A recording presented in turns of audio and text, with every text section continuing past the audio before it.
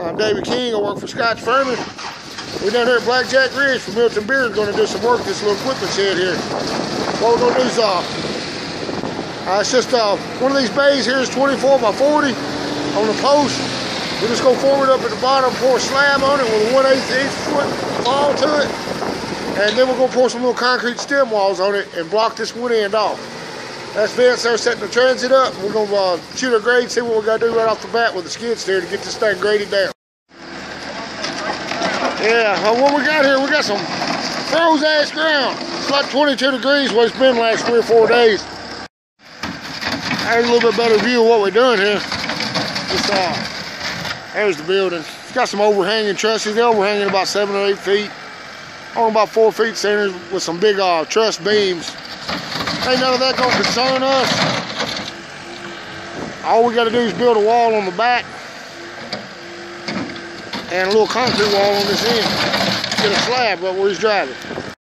Yeah, and here's what we got here. We got these little 3-inch screws with a Torx drive on the head. Got these little impact drivers. They hold the screw really well. They'll hammer them right in without any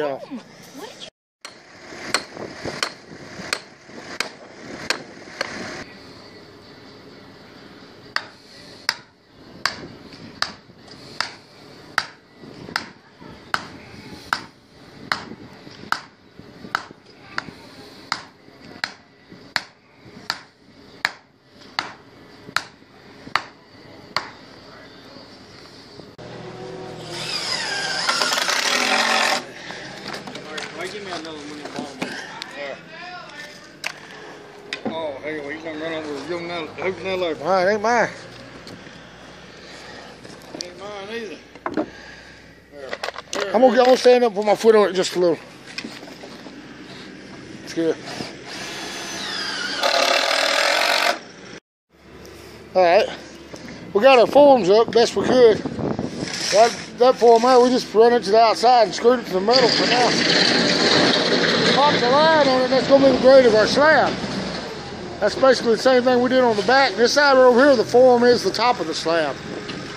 So we maintain 4 inches everywhere, so that's good. A lot of these agricultural projects like this, for the reinforcement wire, a lot of the farmers want to use just old fencing or whatever they got. So, you know, it's steel. It ain't gonna take a whole lot to hold it anyway, so we're just cutting this in 30-foot pieces and laying it on top of our poly.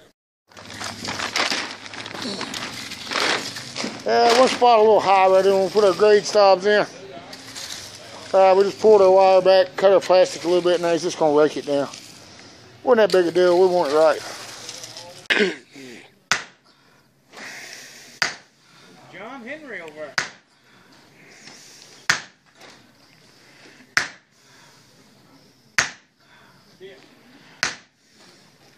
I have to probably have somebody pull on it.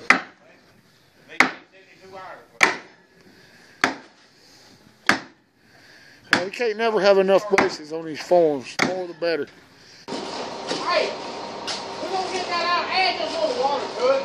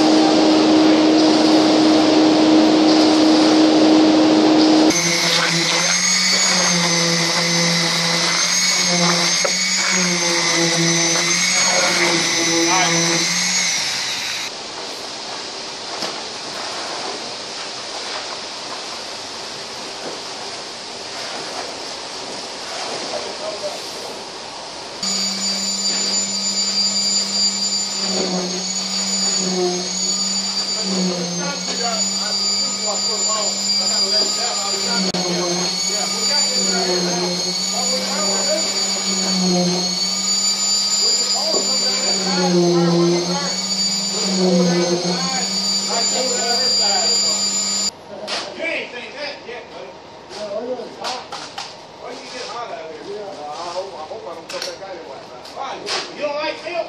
Yeah, it smells like that. You don't like milk? It smells like that.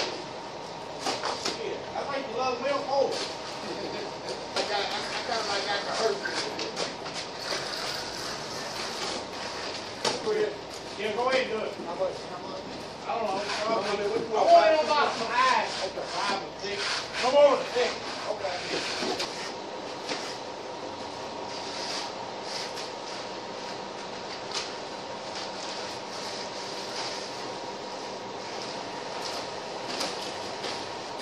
Right.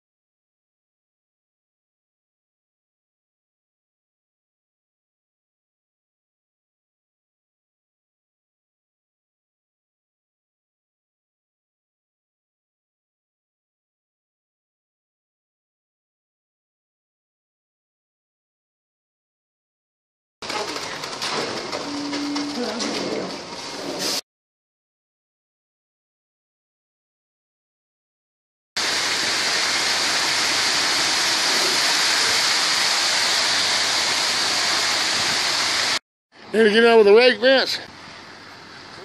Took 1 hour to pour that. 10 o'clock, well 10:05 to 11:05.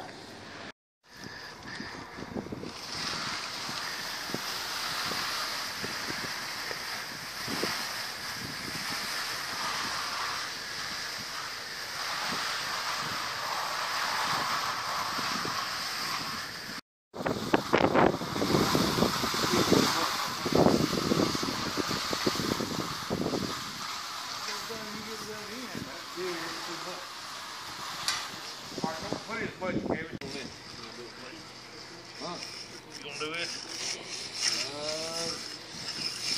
I guess I can try. Don't bash down too hard. Yeah, I guess I can try to do it. Oh, they clean them forms off. I can do it.